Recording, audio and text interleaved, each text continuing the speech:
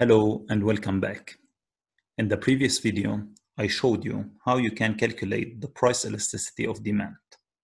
In this video, I'll show you the relationship existing between the price elasticity of demand and total revenue. In fact, total revenue is the price times the quantity. For instance, if I'm selling a certain good and its price is $2 and I have sold 40 units. So the total revenue in this case will be 40 times 2, it means it's $80. And also we know that the law of demand states that there is a negative relationship between price and quantity. So whenever the price increases, the quantity demanded decreases. And whenever the price decreases, the quantity demanded increases. And as you can see in the formula of total revenue, price and quantity, they are having opposite direction. So we cannot know how the total revenue will increase or decrease. And this is where the price elasticity of demand steps in. In fact, and as we saw previously, we're having three types of elasticities. First, the price of elasticity of demand as an equation, it's the percentage change in quantity demanded divided by the percentage change in price. The first type of elasticity we're having, it's the elastic demand, where the price elasticity of demand, it's greater than 1 in absolute value, which means that the percentage change in quantity demanded, it's greater than the percentage change in price. So if the price will increase by 10%, the quantity demanded will decrease by more than 10%, let's say 15%. And the result will be a total revenue that will be decreasing. The same, if the price will decrease by 10%, the quantity demanded will increase by more than 10%, and here 15%. This is why we will have a total revenue that it's increasing.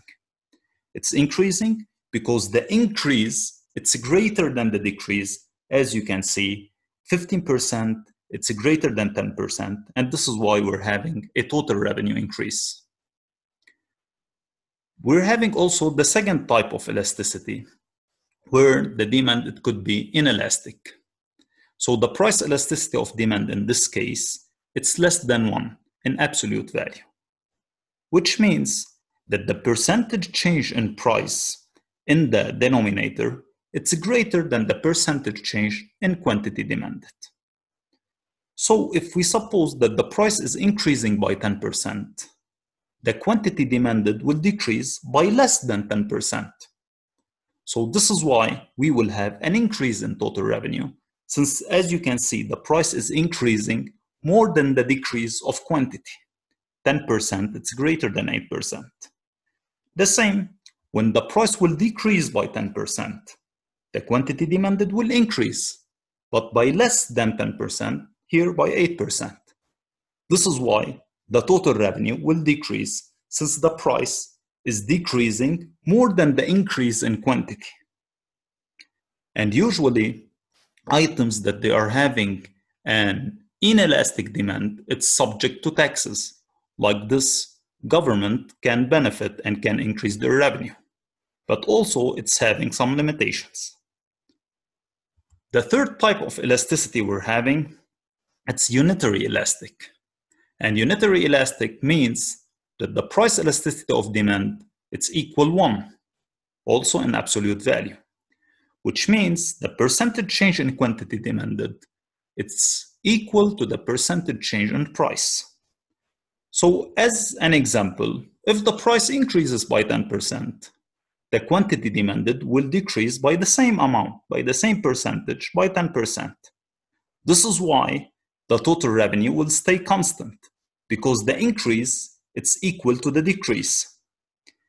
And also, if the price decreases by 10%, the quantity demanded will increase by 10%, the same amount. This is why the total revenue will remain also constant.